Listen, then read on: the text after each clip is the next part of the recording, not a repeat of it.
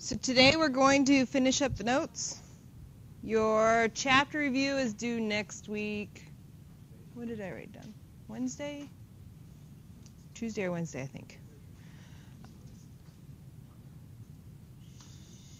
There. So first we're going to talk about the VSEPR theory, and then we're going to look at intermolecular forces.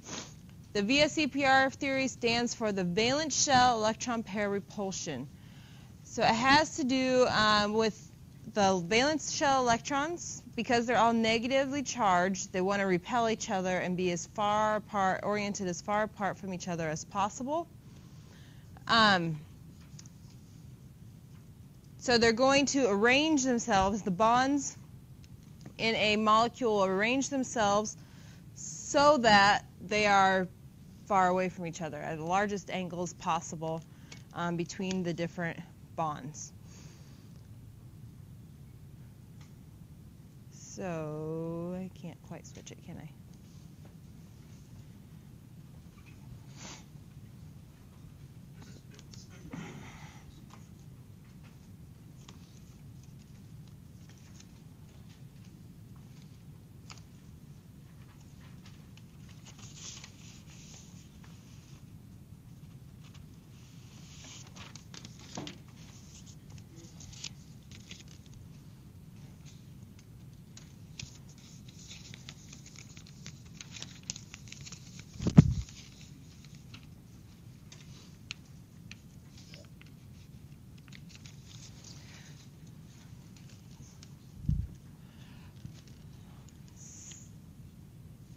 So some examples, CO2.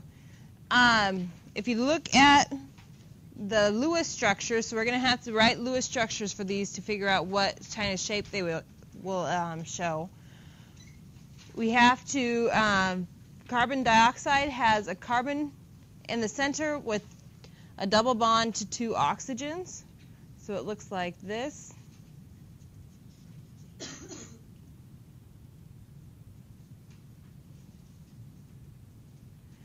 And we are going to use the chart on page, your book.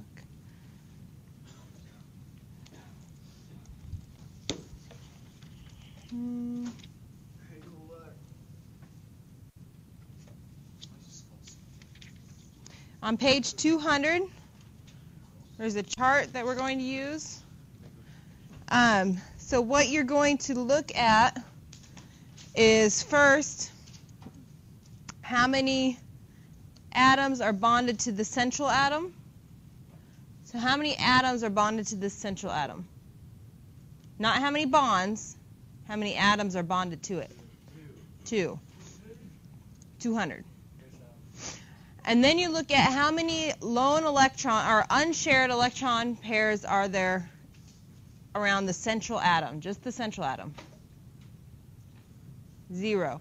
So on that chart, you're going to go down atoms bonded to the central atom, the second column. You're going to look for 2. There's a couple that are 2. And we have 0 lone pairs. So the very first row has the 2 and 0. And so that will tell you what sort of shape you would have in the geometry, and that would be then linear. Yep.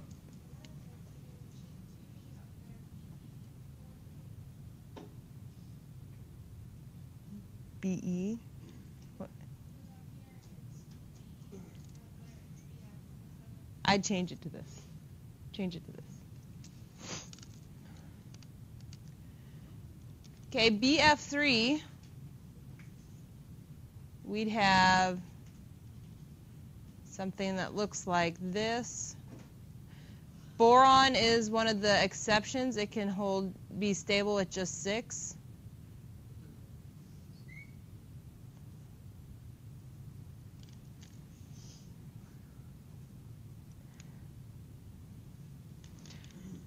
So we look at how many atoms are bonded to the central atom. How many are there? How many atoms bonded to the central atom? 2. 3. We have 1, 2, 3. And how many lone pairs on the central atom? None. So you'd look on your chart. and look for 3 and 0. And it looks like that is the second row down. And it tells us the shape then is trigonal planar, which is how they would get trigonal planar here. Trigonal planar.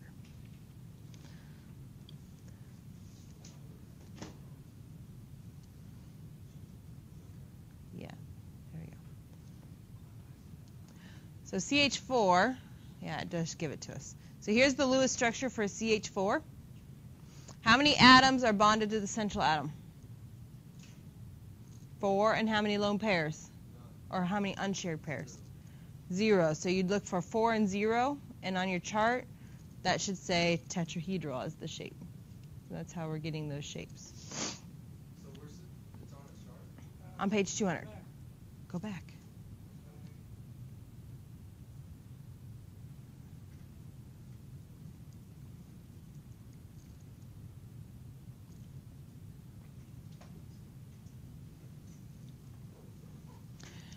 Now, lone pairs are the pairs that are not being shared. So I think, does it call it lone pairs on that? Yeah, they call them lone pairs. They're also called unshared pairs just because they're not bonded to another atom. But they will influence the shape of the molecule. So like H2O, if we look at its Lewis structure, H2O would look like this. So how many atoms are bonded to the central atom? And how many lone pairs? How many lone pairs? 2 lone pairs, because you were looking at pairs, not just electrons. So we'd have 1 pair, and here's 1 pair. So you would look on your chart for 2 set bonded to the central atom, 2 lone pairs, and that would show you that we're bent. It would be bent.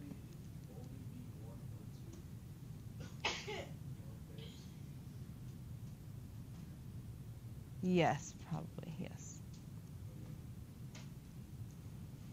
Well, no, because I can't say that, because sulfur can hold extra valence electrons, and so it can have more than just 8. So you may have more than that. But it's one of the exceptions.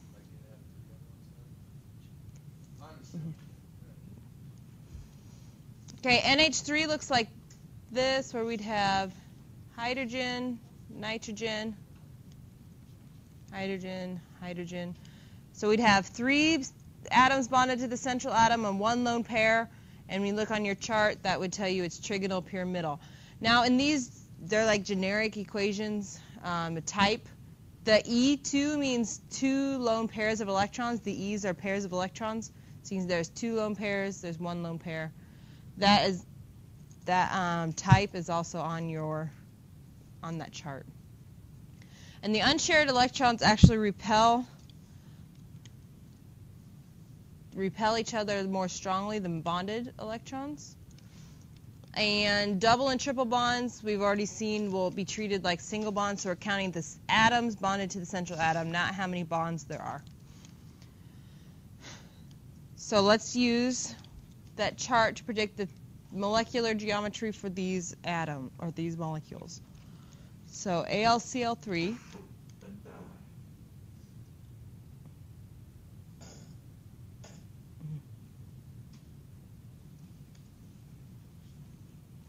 get a second here. There we go.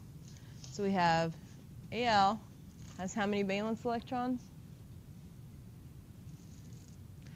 3. And chlorine has 7.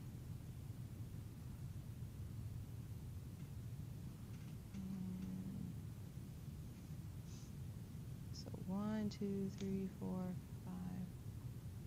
5. 3, 4, 5, 6, 7.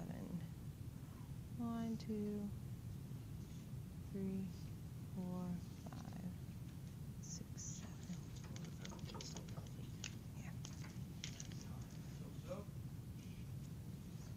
Use your pen. Oh.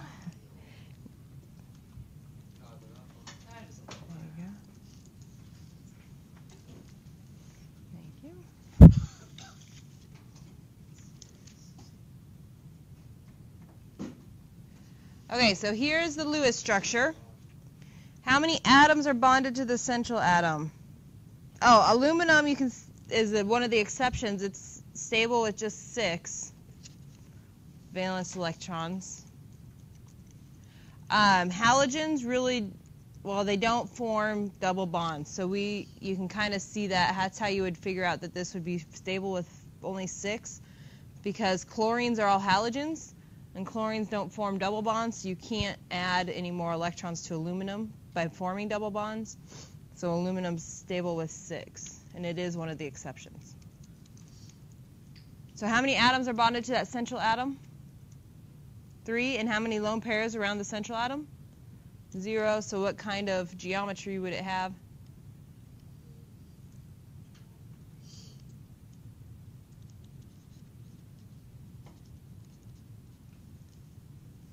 We're going to do a lab on Monday and Tuesday, so you're going to be able to build these molecules, and you'll see what trigonal planar looks like. So trigonal planar actually would the bond angles would look more like that instead of straight across and down, because it needs to be 120 degrees between each. Okay. Three of those lines, it's trigonal. Mm-hmm. So this next one will, this next one won't be. Nope. It'll be tetrahedral. You could, yep, it probably will be, because we have, it'll look like this.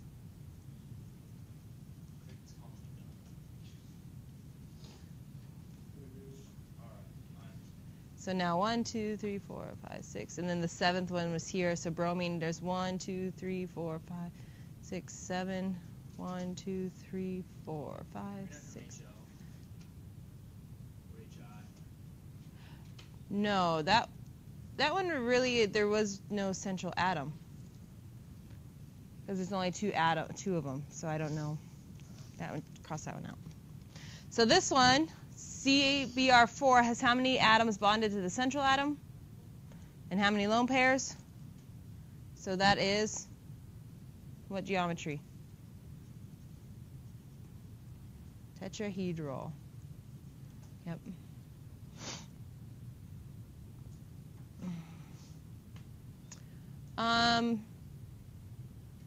Let's skip AlBr3 also, because bromine is also a halogen. It's going to look exactly like the first one, since it's also a halogen. So SF6.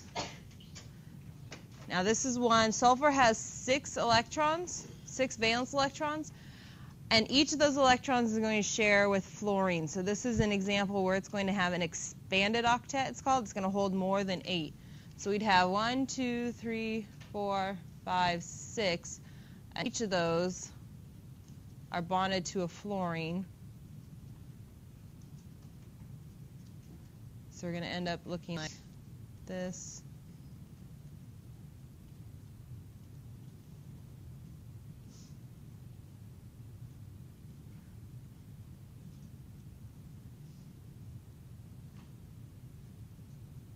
So how many atoms are bonded to the central atom? 6. And how many lone pairs are around the central atom?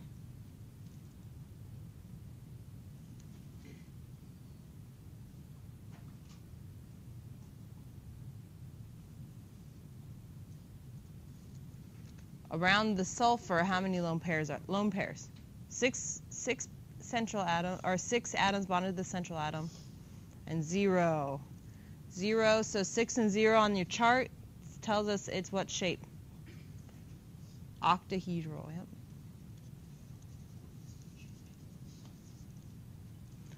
Octahedral.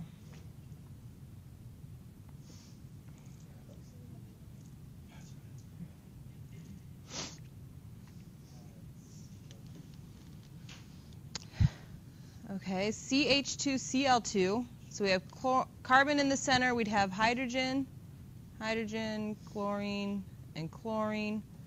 So we're going to have something that looks like this. So how many atoms are bonded to the central atom? And how many lone pairs? 0. So this would be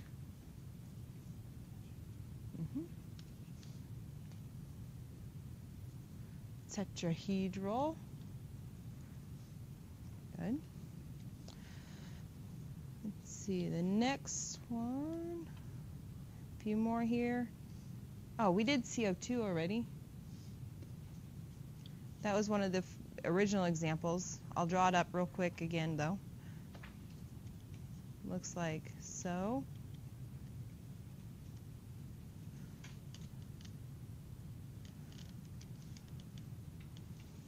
So, what? Oh, it's like 156 pounds.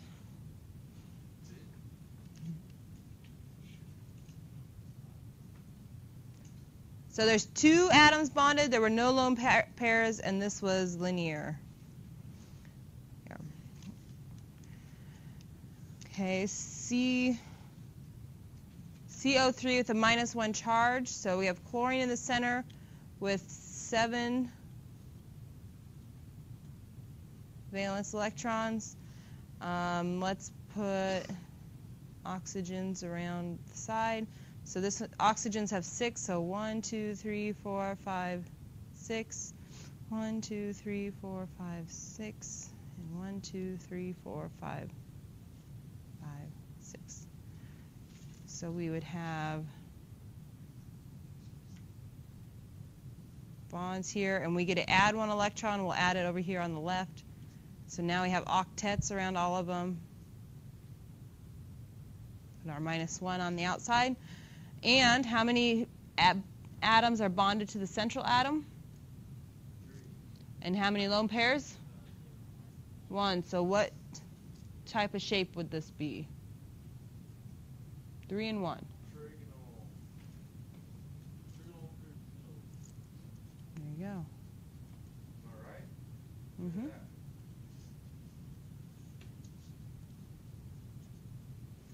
Trigonal pyramidal.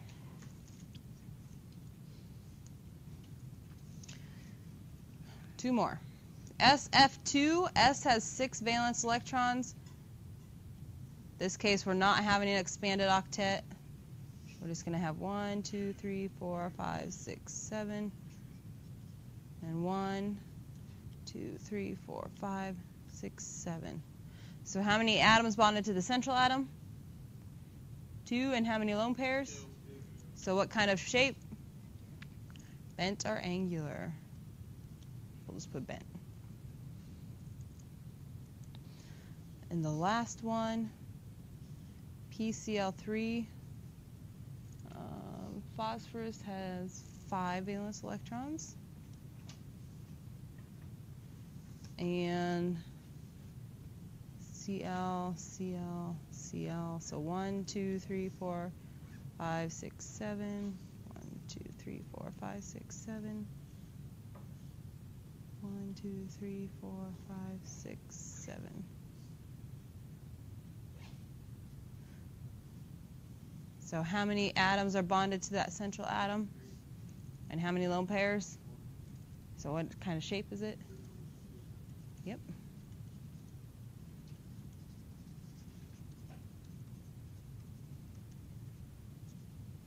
Trigonal pyramidal.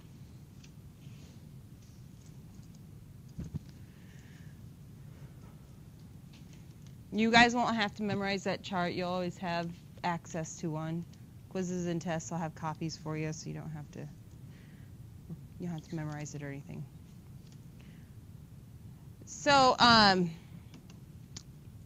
to explain the shapes of the atoms or the molecules that we see, we use hybridization, which is where 2 or more atomic orbitals of similar energies on the same atom produce new orbitals of equal energies. Basically, if we have equal energies, we're like in the 3rd energy level.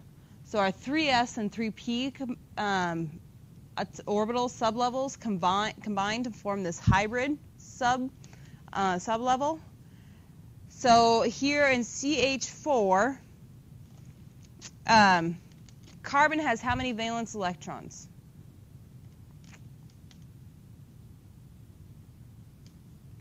It has 4, doesn't it? So let's draw out the valence electrons, what it would look like. Now normally we filled the S first and then the P sublevel. But what actually happens is that they hybridize, the S and P orbitals hybridize, so they feel like they're at equal energy levels. So we'd have our 4 valence electrons filling in this direction, which allows for 4 different bonds, which is why it's CH4. So this hybrid orbital is called sp3 because we have 1 electron in the s orbital and 3 electrons in the p orbitals there. Nitrogen has 5 valence electrons, so we'd add just a 5th electron and we'd refill again. We're not talking, it's not S2P3, it's how many orbitals have electrons in it, so it is also still sp3. If we were looking at boron, these are our orbitals. Boron only has 3 valence electrons. So here would be the valence electrons. What hybridization would that be? sp2, because there's only 2 electrons in the p sublevel. And so this explains why boron is stable with only 6 electrons, because we can form 3 bonds and it's stable that way.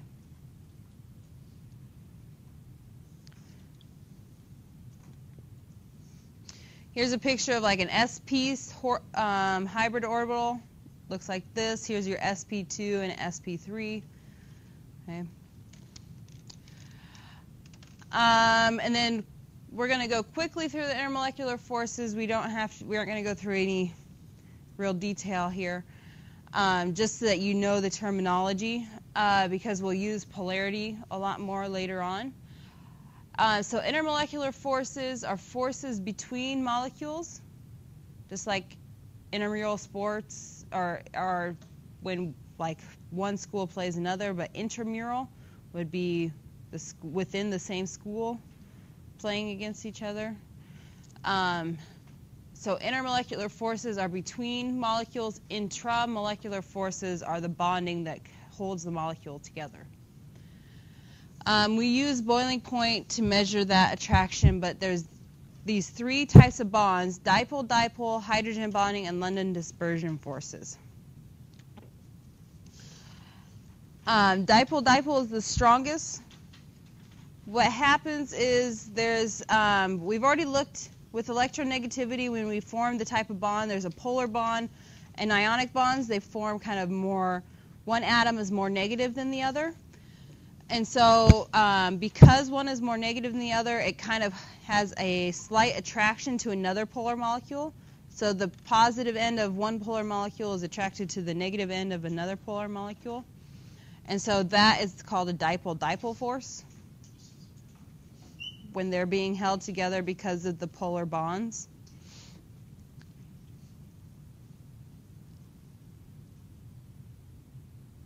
Okay.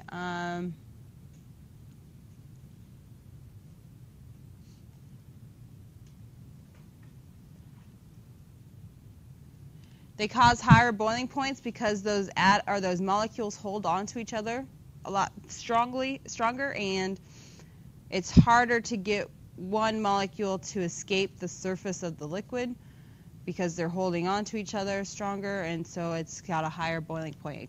It takes more energy to make it boil. Hydrogen bonding is basically a dipole-dipole, just a special case when hydrogen is involved in a bond and it's a polar bond. It can just cause hydrogen bonding, but it's the same type of idea where you have one atom in a bond is more negative than the other, so that part is attracted to another positive end of another polar molecule. And this hydrogen bonding is what gives water its special characteristics. Why water has a high boiling point, why water has, why ice is less dense than solid or than liquid water. It's because of this hydrogen bonding that occurs. So I think this is a picture, yeah, this is water. And so the red spheres are the red dots are oxygen, the white dots are hydrogen, and it just arranges itself so that the hydrogens are next to oxygens and oxygens are next to hydrogens.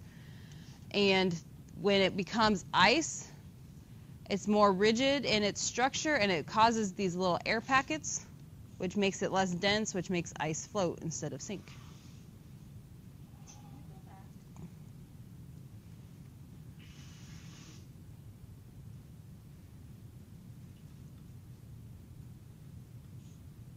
Got it? Okay. And the last force is London dispersion force, and it's the weakest force out of all of them.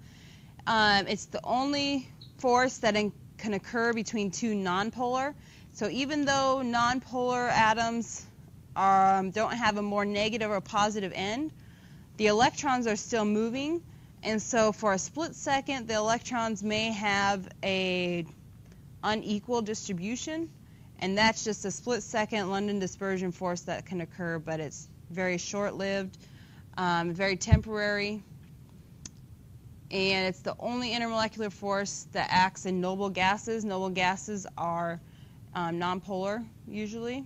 They aren't attracted to, they don't form bonds, they're very stable on their own, but they can have some intermolecular forces. And We're done. I think that's it. Yep.